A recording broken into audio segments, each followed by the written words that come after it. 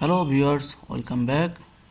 In this video we will discuss how to convert or scale a analog input signal. Suppose you have connected analog input signal in a analog input module like this one. This module has a 4 analog input channel and you connect channel 0. And if you connect the analog input signal, measuring type is 4 to 20 milliamps, you have to select here. Before I have already select the analog input signal type 4 to 20 milliamps. Now we need to know the address. If you select the channel 0 or if you connect the analog signal in channel 0, then your signal will be 300 and all analog signal taken 2 byte means 1 word, so it will take 300 and 301. So keep in mind that your analog input signal address is 300. Now if you connect a pressure transmitter with a measuring signal 4 to 20 milliamps, then your measuring signal 4 to 20 milliamp will convert in integer 0 to 27,648 in analog module. So for 4 milliamps it is 0 and for 20 milliamps it is 27,648, this range. But we are measuring the pressure from the process system, but that value is not the integer like this.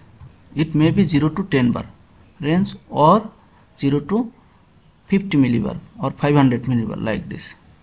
So we have to convert this integer value to this pressure, physical pressure range, and this is called the scaling. Now see this diagram, and this diagram is called the straight line diagram. It is also called the linear straight line diagram. If we know 2 points of this straight line, then we can find third point value. Here if you know the x1 y1 value and x2 y2 value, then we can find third value y if we know the x value, and we can find this y value from the linear equation y equal to mx plus c. We already know about this equation. Here m is called the slope, and this slope can be calculated from y2 minus y1 and x2 minus x1 and divided this, and c is called the intersection value. If this straight line intersect in y axis here, then c value will be 0 to here, this value. But for this case, this straight line is intercept in origin value where x equal to 0, y equal to 0, so c value is 0. Now place m value in this y equation, mx here, so it will be like this. From this equation we can say that y2 minus y1 is the range of output, range of this pressure transmitter, and x2 minus x1 is the range of your integer value, analog signal integer value. So for this case, if the pressure is 10 bar, y2 equal to 10 and y1 is equal to 0 and x2 is equal to 27,648 and x1 is equal to 0. Now if the milliamps is equal to 10 or 20, that time your x will be 13,824, half of the range. Now we convert this equation in a function. Here we already convert linear line equation as a function. how to make a function or function block to use as a call block function, please watch my other video. From this straight line equation, we can see the input are y2, y1, x2 and x1 and x plus c. To get the output y, we have to declare the input here. So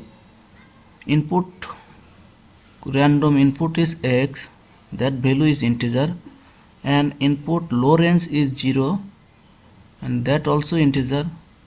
Input high value is integer, that is 27,648.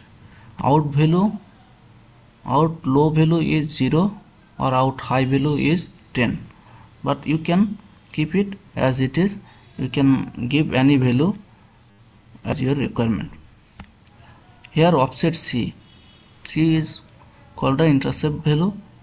Okay, here is the output y value or pressure value, like this. Now here we have create other signal, that is called static signal.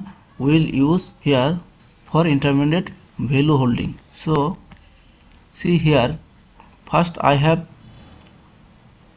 calculate the y2 minus y1, that is subtraction.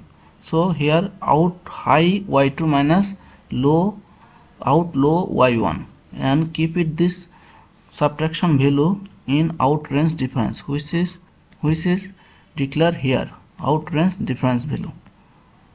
Now here subtract the value input high to input low. Here we have keep it in this tag, and this signal is integer. To multiply or division, we need the same data type. So convert this integer data type to real data type and hold the value in range difference in real value. Now divided out range difference to in range difference, make the slope like this, then slope, multiply this slope into input value. It will be value mx, like this. It will be like this, slope value into x, it will called as a mx. Okay, now mx add with the offset c will be output, final output. So this is our function. To details create of our function, please watch my other video. Now call this AI scale function block main OB by drag and drop. It will generate an instance data block like this. From here we can see that here is the input.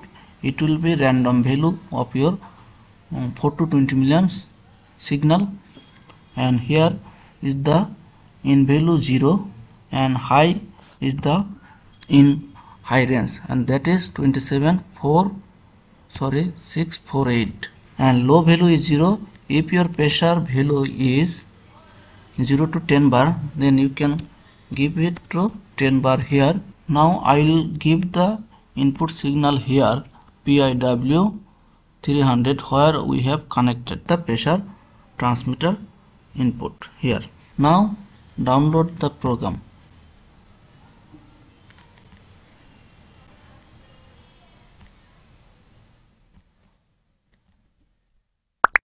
Okay, now value is 0 because the input value is 0, value is 0.